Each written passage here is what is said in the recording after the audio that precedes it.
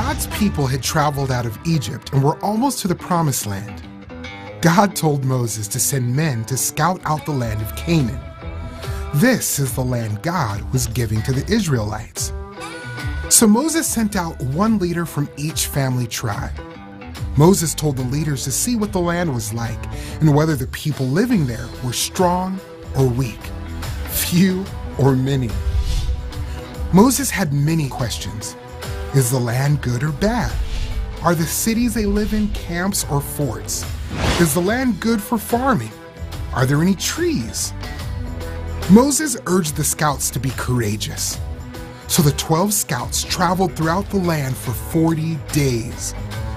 They cut down a cluster of grapes that was so big it took 2 men to carry it on a pole. Then they went back to tell Moses, Aaron, and the other Israelites what they saw. The land is good. It is flowing with milk and honey, they said. But the people who live there are strong, and the cities they live in are large and well protected. Then Caleb, one of the men sent to scout out the land, said, "We must go up and take possession of the land. We can certainly conquer it with God's help."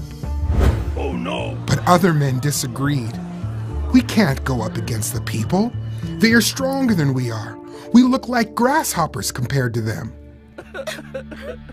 The people were afraid, and they cried all night. They thought Moses and Aaron had brought them to Canaan to die.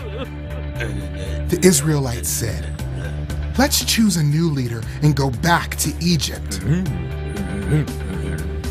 Joshua and Caleb tore their clothes and said again, "The land we explored is extremely good land. If the Lord is pleased with us, He will give it to us. Don't be afraid of the people living in the land. God is with us."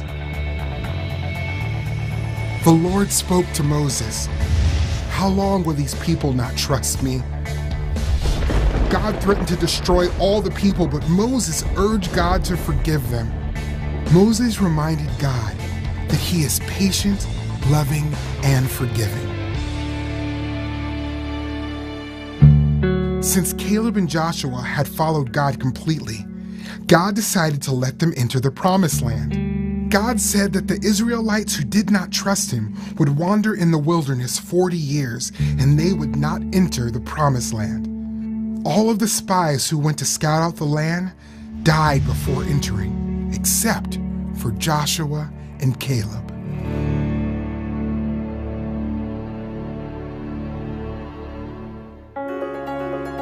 The Israelites rebelled against God because they did not trust Him. Jesus trusted God perfectly. He took the punishment we deserve for our sin or rebellion against God. When we trust in Jesus, God forgives our sin and gives us eternal life.